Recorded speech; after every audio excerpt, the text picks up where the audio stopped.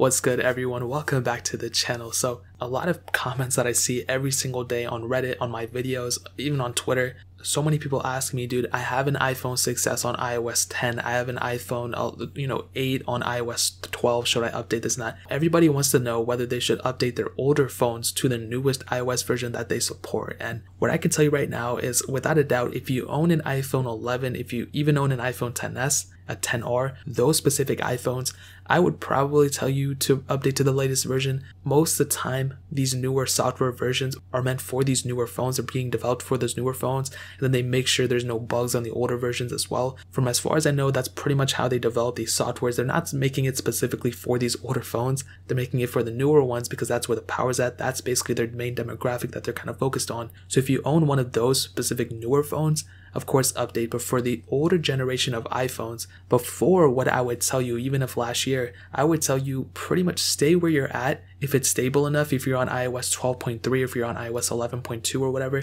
stay where you're at. There's really no point on updating, especially within that iOS 11, iOS 12 phase, because yes, iOS 12 was more stable, but there were still some bugs here and there were jailbreaks out for iOS 11. So I was like, if you want to maintain that jailbreak or even have the option of jailbreaking in the future, stay on the lowest version you can. But as of right now, as of recently, you guys already know that with that checkra1n jailbreak, you can realistically jailbreak any version of iOS from the first version of iOS that your phone supported on to the latest version of iOS that your phone supported on. So that is a hardware jailbreak. That is not something that, Apple can patch relatively easily. So with that being said, before, I would definitely tell you, dude, stay on your version. If it's stable, stay on it. There's really no features that are worth updating if it's worth, having a super buggy OS and all that. But as of right now, what I would tell you is, I would recommend everyone that has an older iPhone to pretty much go to the latest version of iOS.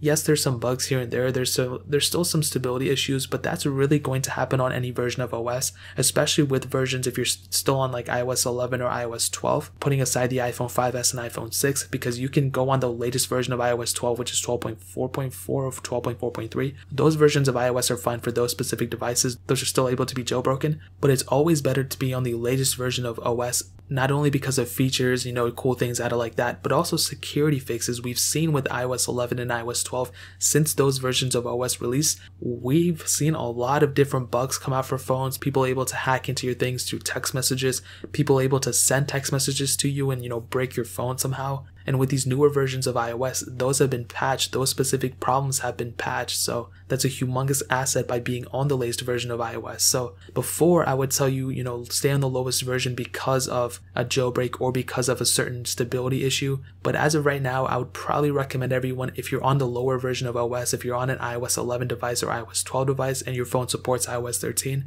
I would probably recommend updating to iOS 13. The stability issues and everything, they will get better over time, but the security updates in and of itself is worth updating. But also, you are still able to jailbreak if you're between an iPhone 5s or an iPhone 10. All those devices can be jailbroken, which is really, really nice on any version of OS. So as of right now, there's really no point in not updating your devices. Like I said, there's some stability issues, there's some issues here and there, but like I've stated, it's always better to have those specific issues and having a secure device than having an outdated device that could potentially lead you into having some security issues, a person trying to hack into your device because it's on outdated software or whatever the case is. And that's a humongous advantage that you guys have with an iPhone or iOS device over an Android device. Those phones, they get security updates here and there, but the security on an iOS device with these software updates that are pushed all the time are much higher on a device like this over an Android. That's kind of, everyone knows that. So that's kind of my advice. I get this question a lot, so that's kind of how I would go about doing it. I can't make you do anything, but if I had an iPhone SE or iPhone 7 as a main device every single day I was using it, I would just update it to the latest version of OS. I would still be able to jailbreak if I need to, but the security is just, a big enough update for me to update in and of itself. So that's pretty much it. Hopefully that helped you guys out. If you have any questions or anything, leave it down in the comment section below. Hit that like button if you guys enjoyed the video, but definitely hit that subscribe button. Every single subscriber that we get really does count, so it means so much if you guys could hit that. Also check out the other links down in the description as well. My Twitter, my Instagram, my second channel. All those things are linked down below. I'd really appreciate it if you guys could check it out. But more importantly than everything else, I love every single one of you guys. Hopefully I'll catch you guys in the next video. Peace out till then.